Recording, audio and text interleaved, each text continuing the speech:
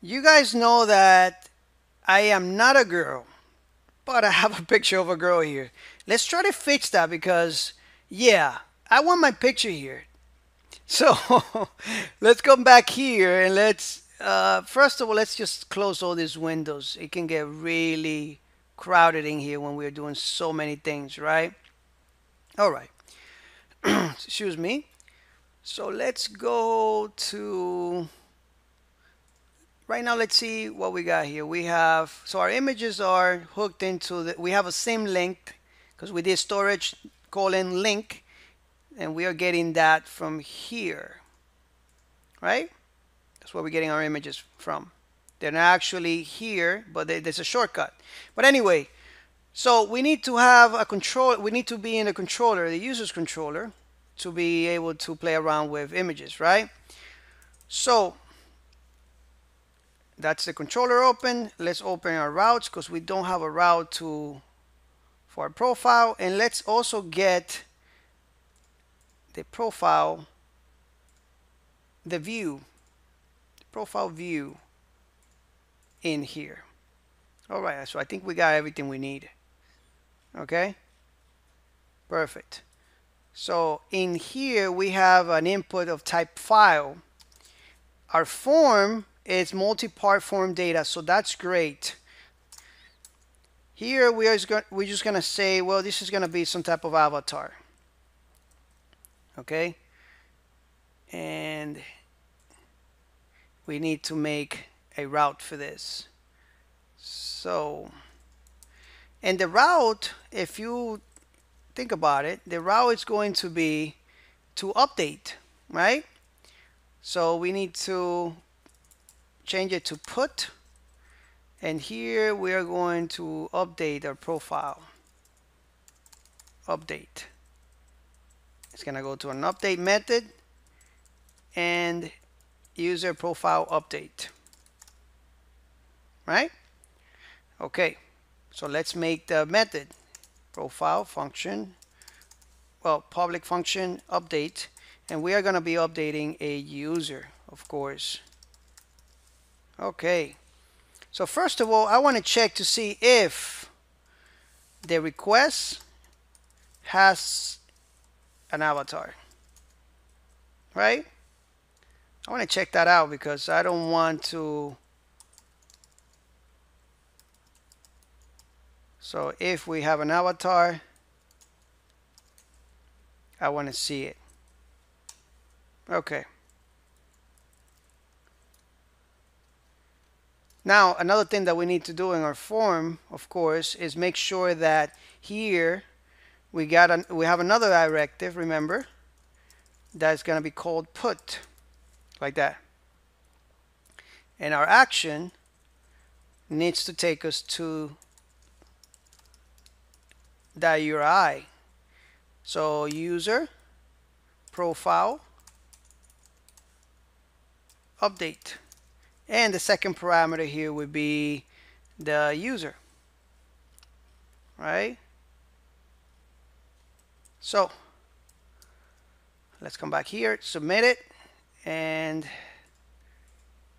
let's submit button is type submit or something. Let's see if it works. Type submit,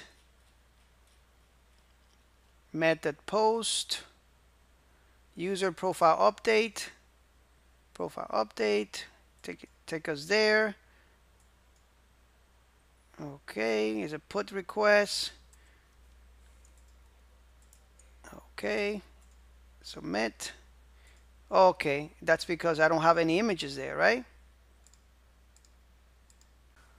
Okay, I just put an image in my computer, in this computer that I'm using, and I'm just gonna do that and submit. So I am missing something here very obviously. Update. So that's a put request. We are getting that user. Hell, it would be nice to have the user ID in there. Submit.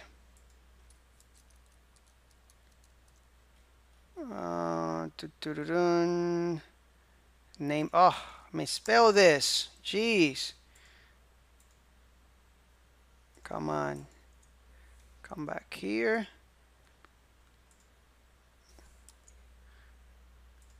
There we go. Alrighty. So now, yeah, we have the avatar. We're just gonna come back here and try to validate this form. So I'm gonna come back here and say, well, I'm gonna be using the request with a validate, and I'm gonna set some rules here. Okay.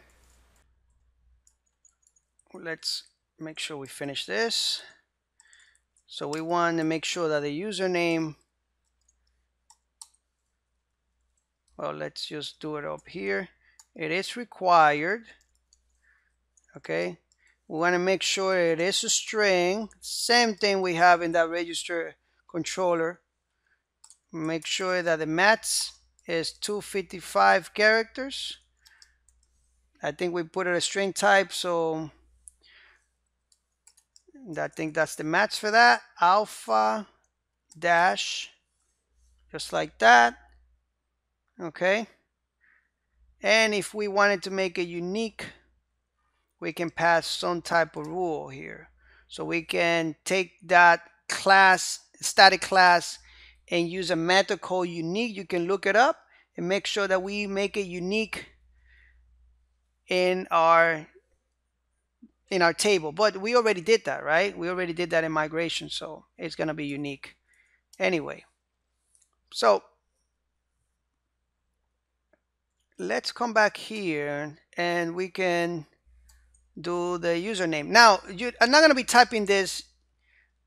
I'm not gonna let you watch me type this. I'm gonna do it really fast because it makes no use. So I'm gonna pause the video and come back. All right, so I fixed this a little bit. You can see that actually, sorry about that. Let me just put that here. So yeah, that looks all right. Right? So the email, we gotta make sure it is an email and that it also is confirmed. Remember that we have that password confirmation value for the name attribute in that input field. So this is where that comes into place. That confirmed is gonna make sure that we have that those two fields confirmed. Okay, it's gonna take care of that field. And let me show you what I mean. If you go to the user profile, view, this password confirmation right here is going to make sure it's the same one as the password input here, right? So that's great. And the avatar, we're going to make sure it's a file. If you want it to be a specific file, you can just do this, JPG, I think, or JPEG, and then pass a PNG like this if you like. Okay, I'm just going to leave it open because I'm just going to be able to take any file here. So once we have the inputs here, this inputs, then we're going to grab the user and we're just going to call the update method, just like that. Okay, and we're going to pass in those inputs. Simple as that. Now I'm checking to see if I have an avatar here, because if we don't have it, we don't need to update it. So if we do have an avatar, what I'm going to do is in this inputs, I'm going to add the request to this inputs array. I'm just going to call it avatar. I'm going to add that request of avatar there. And at the same time, what we're going to do is we are going to do the same thing we did with the post, I believe. We're going to store it, and we are going to store it in the where is it? Is in a folder called images, just like that. Okay, I think that's gonna work. And of course we want to redirect maybe back to that view, or maybe to somewhere else you want to redirect. It's up to you. Let's check this out real quick and see if it works. Rico Suaves, and it looks like it's not working.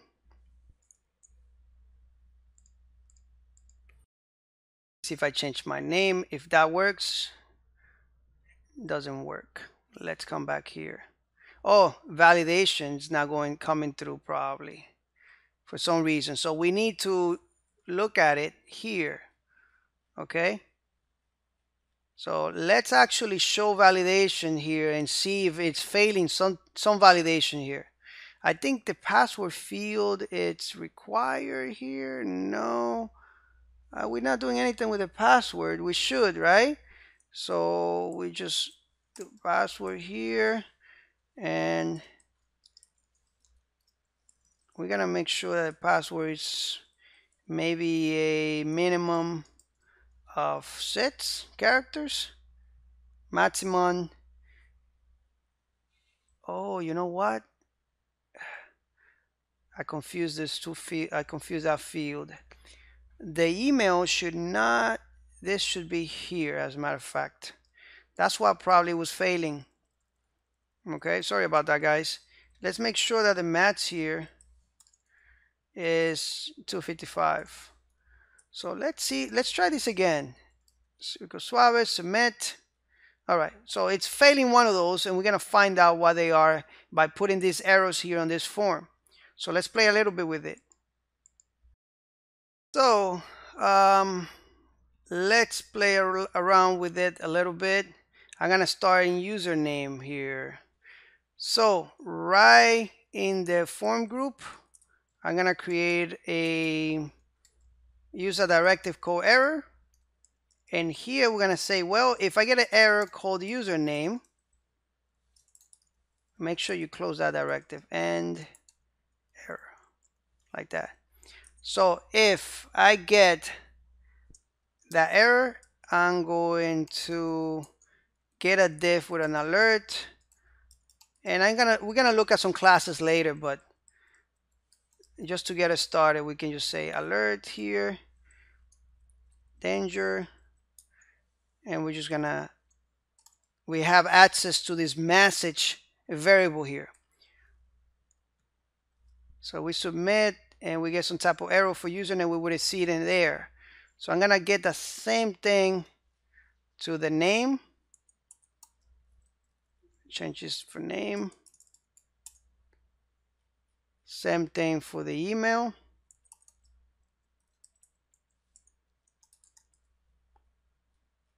same thing for password,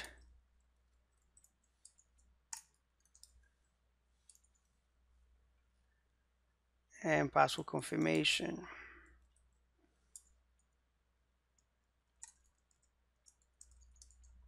Confirmation.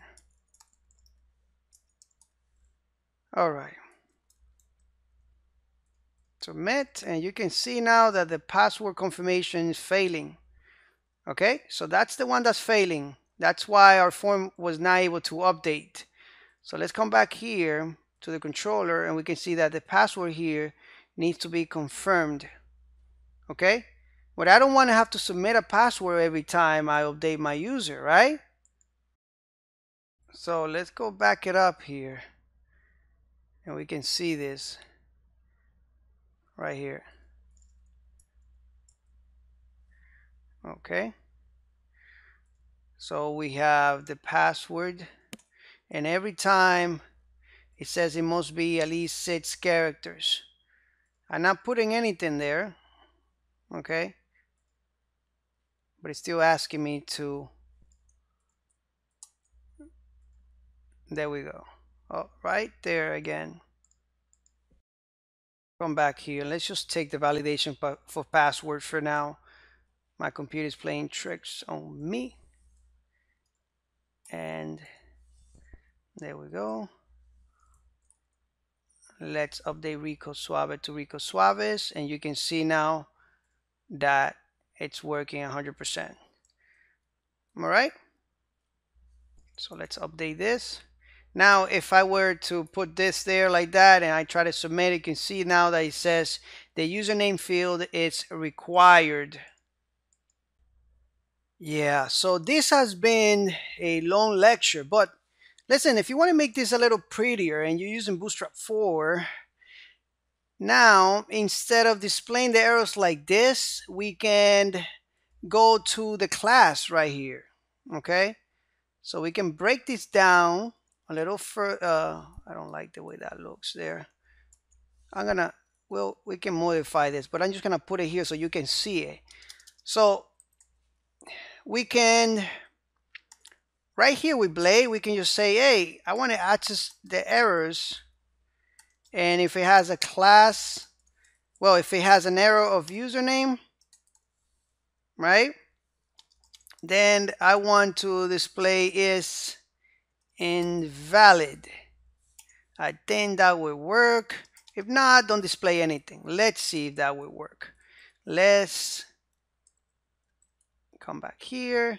If I don't get anything here and submit, you can see the red lines around. That's great, but this is ugly right here. So let's fix that. Instead of giving it this alert danger, we can just say, what is it called? Invalid feedback. Okay, thank you, IDE. Let's come back here, and that looks so much better, right? So behind the scenes, I'm going to replace all of them to have the same functionality. So you should do the same. Now, before you go ahead and do that, I'm going to show you a better way. Instead of using these errors that's available to us. Okay, and by the way, when you're using these errors, you're also going to have the message here. It's the same thing, but we have a directive here. Instead of using this functionality like this, we can actually do it a little cleaner, believe it or not. We can just say, well, you know, I like to display my directive inside here like this. And I can say, well, if the username, okay, if the username it's there, I want to display the invalid class. And then I'm going to close and not row and error, just like that. Let's see if that will work, right? Because let me see, errors, username, it's invalid. All right, let's come back here and the same thing. If you like this way, I think it looks a lot better. You're welcome to use that, of course. Okay, I think we're done. We're not gonna do any more of this one here. So, and you can even divide this a little more and just have it like this. So go ahead and do that to the rest of the inputs. All right, on my end, I'm gonna do that behind the scenes later. But now before we go, you know, the whole reason why I started creating all this functionality is because I wanted to see my picture here, right? So yeah, that hasn't been working yet. So I'm gonna go to make sure that we update this image tag here with the user avatar, right? Of course, that's not going to work because we don't have any avatars yet. We don't have anything in the database yet. Now, even if we upload it, it's not going to work because we need to go to the user model and make sure that in our fillables here, we have that available. So avatar, there we go. Let's go to the user controller. And yeah, we are storing that, but it was not going to work unless we did what we did just now. So let's submit it. And now if we come and try to see this, we got something there. Yeah, we got our images, but it's the path is not right. So we need to do what we did for the post model here. We need to do this guy here to the user model. We need to get an accessor working there. Very similar, we just have to change the name to say get avatar attribute. And now, if I refresh, voila, We got your handsome instructor right there. Anyway, this lecture has been really long, and I think we got it right. All right, we got some of these fields working. We got some validation going on here. Super cool. If you guys liked it, great. See you in the next lecture, guys, and I hope you can use this for your project. Take care.